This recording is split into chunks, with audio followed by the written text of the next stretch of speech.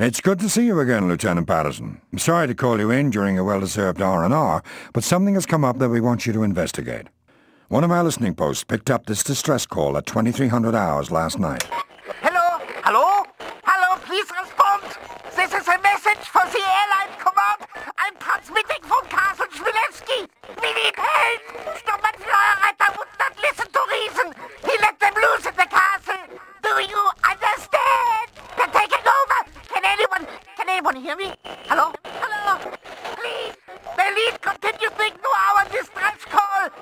Tell General Eisenhower to send bombers. Wipe this place from the earth.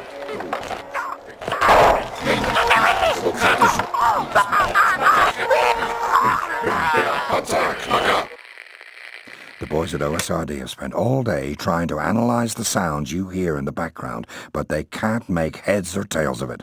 The castle where the broadcast originated from is on the eastern edge of the Black Forest.